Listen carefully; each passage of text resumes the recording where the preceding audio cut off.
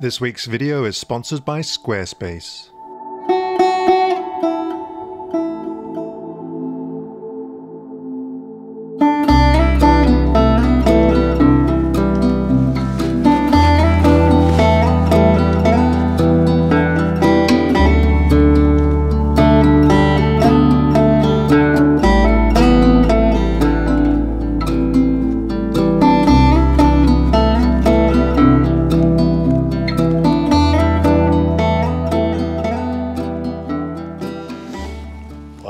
Hello everybody, hope you're all doing great.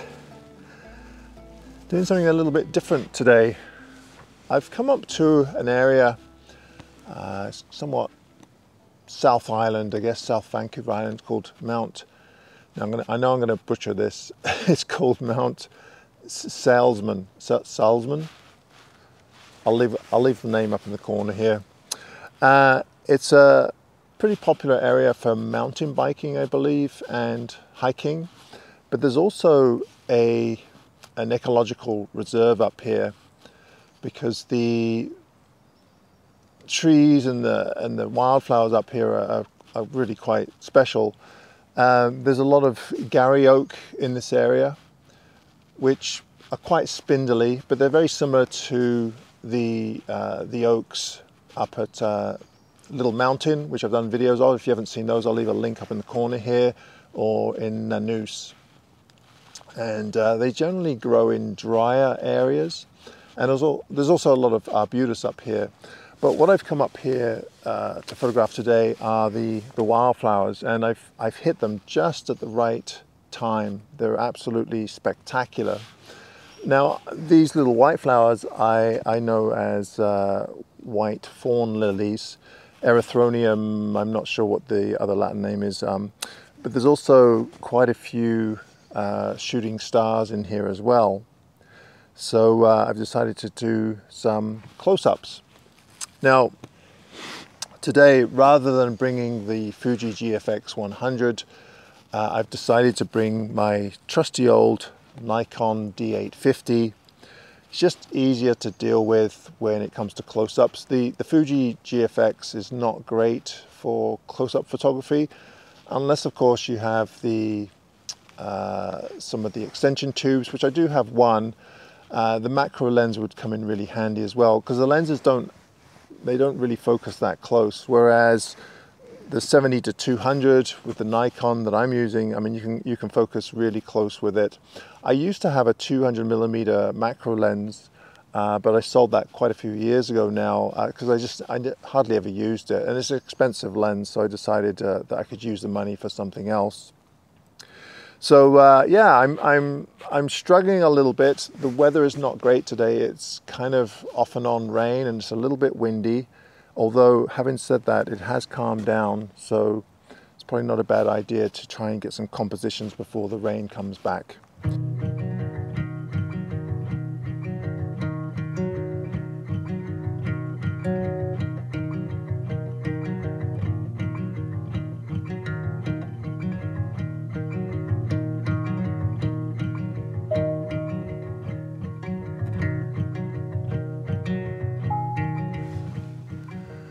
The only thing is, I really do miss the angle finder on my old GFX 100. It's just so handy to look through. That's the problem with these panels. I mean, they're great, but you have to wear glasses. Well, I have to wear glasses, and it's just a big pain. So, but you know, the other thing that I've noticed about this is if I want to do a vertical, this Nikon D850 doesn't have, the panel doesn't kind of go vertically. You can't flip it vertically, so it's a little bit harder to deal with. I guess I shouldn't complain too much because it's a pretty damn good camera. But oops. So what I'm trying to find here is kind of, I guess it's kind of a bit of a dreamy quality to the photographs. I'm shooting everything with a a really wide open aperture, or close to wide open, so 5.6 f4, 4.5 around there. And I'm just pinpointing on individual flowers, and then I'm trying to find nice foregrounds where the color kind of blends in or is blurry. You can kind of see that perhaps it's another flower in the foreground, but it's not detailed enough to interfere. So we have this wash of color, and then you'll have one individual flower, or perhaps two or three that are in sharp focus. So right now I'm concentrating on a couple of little shooting stars that are pink, and I'm shooting through the lilies here to get that wash of white, and then with the green. The nice thing about using a relatively long lens is that you know, you have a really shallow depth of field. So I'm shooting at 200 millimeters, and I'm able to get quite close to these small flowers. So yeah, it's really good. Right, I'll show you what I have, and you can kind of scrutinize it. All right, I'm really glad that I brought my mat today. I usually keep it in my camera bag all the time. It's nice to sit on if you're having a drink or a lunch or doing stuff like this. All right, so this is the composition that I have, and as you can see, I've really tried to blur out all of this stuff around the outside, and the only thing that's a little bit disturbing is at the top right here, there's a bit of a lily poking in that's a bit sharper than I would like. What I could do is just carefully just move it out the way with a stick, just kind of push it back a little bit so it goes out of focus. But yeah, I think it's a pretty good start. Hopefully we can find a few more. It's quite difficult trying to get down really low and find compositions, because if you do everything from eye level, then it's definitely really difficult to find compositions. You have to get down low and shoot across. And the thing is, with these lilies, the stamens and everything are yellow, but they hang down, like they're hanging down, they're not hanging up, or pointing up, should I say. So if you really want to get those stamens, then you really have to get low. Sometimes you have to shoot up into them.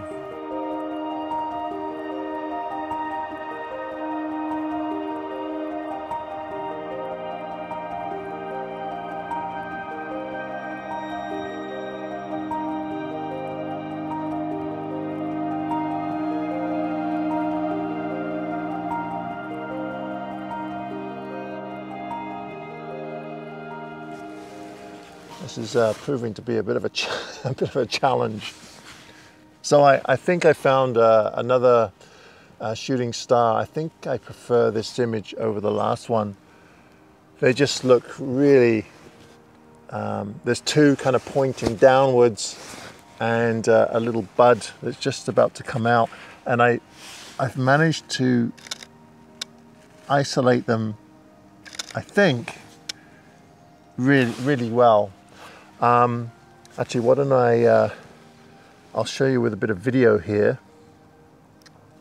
I'll just put this up next to the, and I got an ISO 5.6. It won't be exactly the same, but it's pretty close. So let's just record this. And as you can see, there's a couple of really great little shooting stars. Oh, it's so awkward though getting down here, because once I've set up this composition, I don't want to take my camera off to have a look at the picture, because it's so hard to maneuver. But I think it's going to work.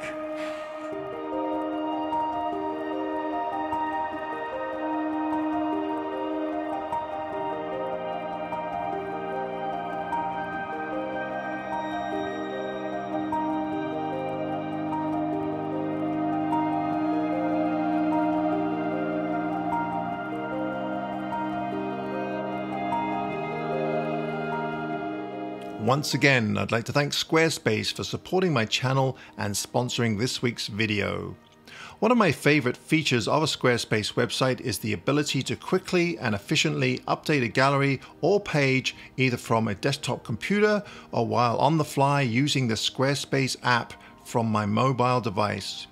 Loading multiple images onto a page is quick and offers the ability to change a design or page quickly and elegantly without any coding knowledge. Want to sell your products? No problem. Setting up shop is also quick and intuitive. Sound interesting? Why not head over to squarespace.com and try it for free? And if you like what you find, use the code AdamGibbs for 10% off your first purchase. Oh, this is really exciting. I just found a bunch of calypso orchids that grow in kind of the fallen leaves and sticks and stuff. I haven't seen them for a while. They're quite common in the woods, but they're really pretty. They're very small. They're about the size of the shooting stars. But what I'm trying to do here is put some green foliage in front here to try and blur everything out, because otherwise, you know, if there's too much busyness around them, then it's a little distracting. The other thing that I'm trying to do is, because I'm shooting at a wide open aperture, trying to keep the back of my camera parallel to the two flowers. So the two flowers are on their own plane. So if you can imagine, say, having one finger here and then one finger there, well, if you're shooting at f4 or 4.5 or 5.6, then ideally, if you want to get both of those things in sharp focus at a shallow depth of field, then you want your camera back to be parallel to those two objects, if that makes sense. So if, say, this one was back here like this, and you're shooting at f4, then obviously if you're focused on the front one, that one's going to be sharp, but this one won't. So the only way you're going to be able to get them both sharp is by moving your camera around so that it's parallel with the two subjects. And that's kind of what I've done here. It's very, very pretty. It's a little windy, and the sun has come out now, which is okay, because we're kind of in the dappled light here, and I'm photographing close-ups anyway, so you can kind of control the light a little bit with using your body as a shadow, or if you want to reflect some light back in there, you could probably find a reflective object of some sort, like sometimes they use a filter case or something like that, just to put light back into the subject. All right, this is turning into a little bit of a challenge. The light, I mean, there's a cloud in front of the sun right now, but the clouds are getting less and less, and it's getting more and more sunny, which is not a problem with this close-up, like I said before, but the problem is that the wind has really picked up. So what I'm having to do here, if I can find it, is I have a little device on this that has a shutter release. It's called Unleashed, so I can control the aperture and all the functions on the camera just through an app. As far as the wind goes, I've decided to put my pack in front of the flowers to block the wind, and it seems to be working pretty good. So it's really handy if you have a shutter release of some sort, either a cable one or one on your phone, when it's windy like this, because you kind of have to wait for lulls and then fire off the shutter. If you're on a 2-second timer, then often it doesn't work, because it might be calm, you press the button, 2 seconds elapse, and then the wind picks up again. So I just got to wait for the wind to die down, and Bob's your uncle. Works pretty good. This close-up photography, though, I don't know. I haven't done it for a while, and I think the hardest part is getting up and down again. I'm getting too old for this.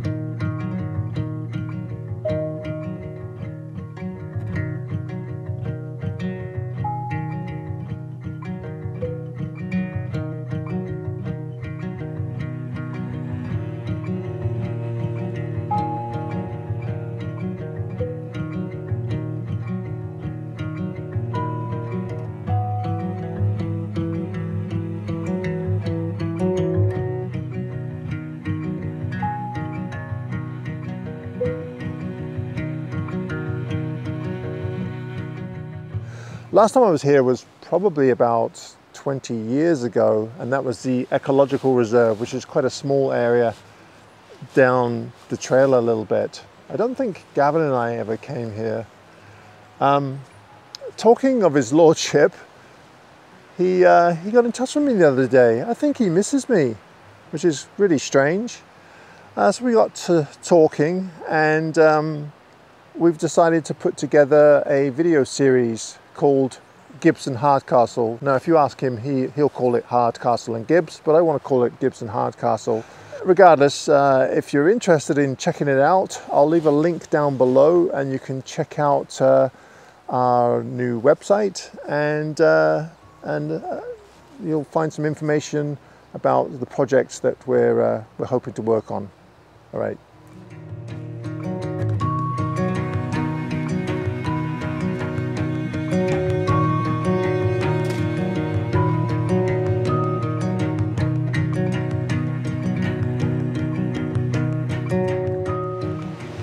Okay, so the conditions are not ideal,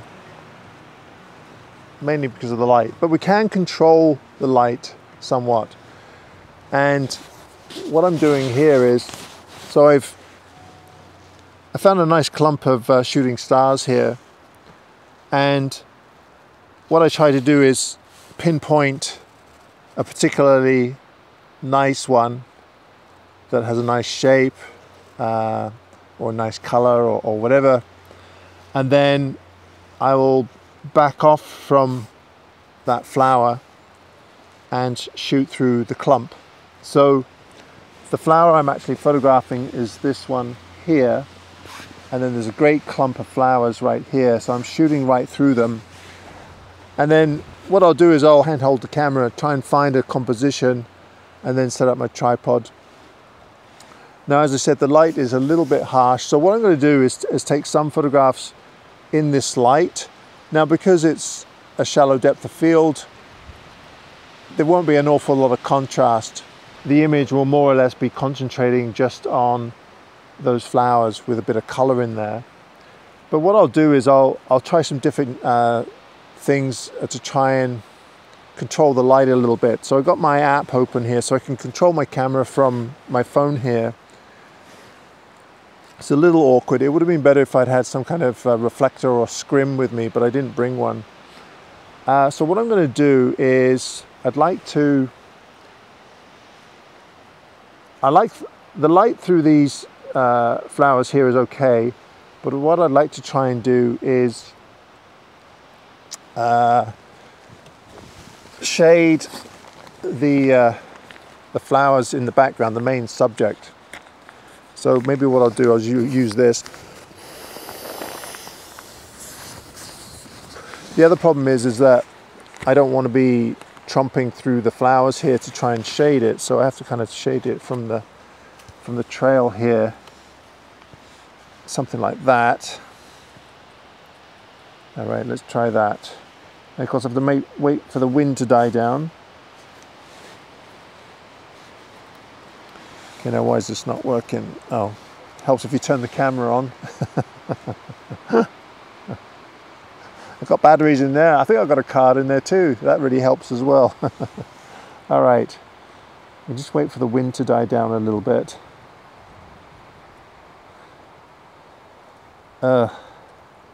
You almost need like 3 hands for this.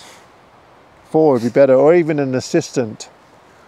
So if anybody wants to be my assistant and work for free, get in touch. All right. Okay, we took a bunch of shots there. Now what I'm going to do is shade. Just shade the foreground, see what happens there. So we're shading the foreground, but the main subject has light on it.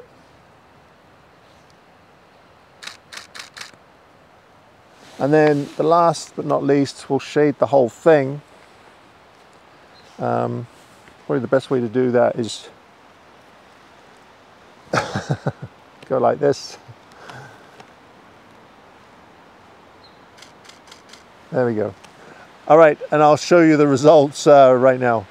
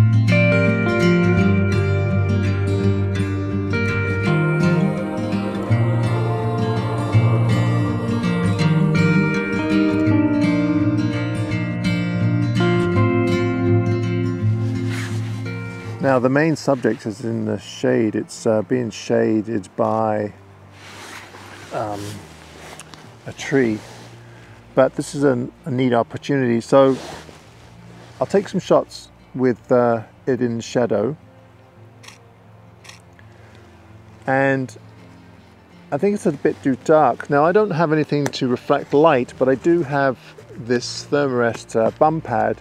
So what I'm going to do is I'm going to reflect. Now you have to be careful you don't put it behind, because you don't want it in the background, but I'm going to reflect some orange light in there and see if that works. It looks quite good from here. That's the thing with light, you can reflect pretty much anything. If you have a piece of card, or what I was going to use was just one sec there.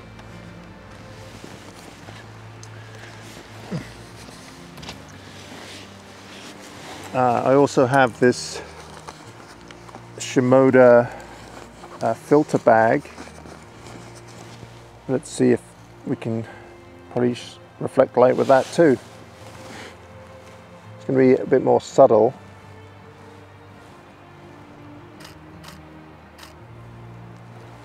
So as you can see, you can pretty much use anything with close-ups. Whatever you have at a hand will work as some kind of reflector, or even better, carry one, either a shop bought one or one that you've made.